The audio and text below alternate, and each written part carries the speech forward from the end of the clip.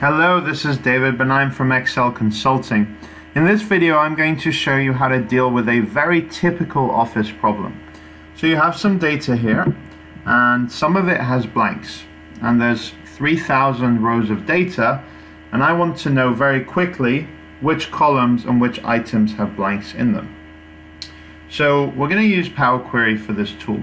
Power Query comes built into Office 2016 or more recent, and it's a really useful tool. So I'm going to select all of my data, and I'm going to go to Data and Get Data from Table or Range. If it's already formatted as a table, then it will open up the Power Query editor. Otherwise, it may ask you to create a table as you do it, but it's very quick. You just press yes and OK. So it'll open it up like this, and then this is not even Excel anymore. It's 4 different tabs about data transformation. So I'm just going to show you how to solve this particular problem. First, you go to Add Column and choose Index Column. It starts from 0 and just keeps adding 1 every time. Then I'm going to replace every value that is missing, a null value, with the word missing. So I'm going to select all of this, and I'm going to go to Home and Replace Values, and I'm going to write replace null with missing here. Press OK. Now you can see it's replaced all of those. It's like a normal find and replace in Excel or other programs. The next one I'm going to do is I'm going to click on this index column that I added, go to Transform, and I'm going to go Unpivot Columns, Unpivot Other Columns. Then these are going to turn into rows. There we go. So now what I've got is a column that has every single previous column name, and then the value for each of those.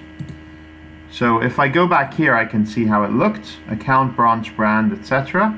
And then I go here, and I can see how it is now. And my index is now duplicated with, was it 7 zeros, 7 ones, etc., etc.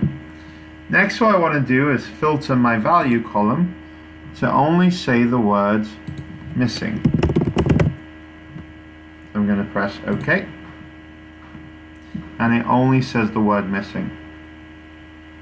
And then I'm going to select the index and the attributes tab and go to Home and not remove columns, but remove other columns. There we go. I don't need it because it just says missing anymore. And then I'm going to press Close and Load. Or let's rename this column first.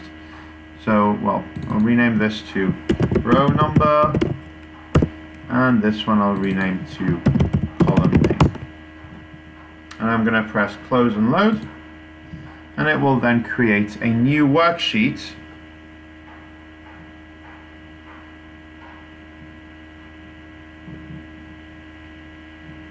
Or it will create a connection in this case, because I changed my preferences. But if I click Load To, I can load it to a table in a new worksheet.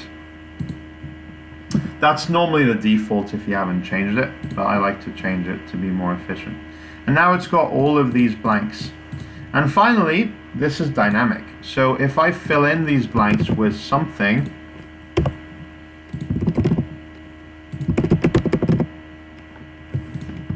let's do a couple more, like that. So now it finishes a row 35, but if I want to change it and I click, I can right click on the thing and press refresh, and then I'll have fewer blanks, so it's gotten rid of more of them there. It also is dynamic if you add new rows to your table, etc., etc. All right, great. Thanks for watching.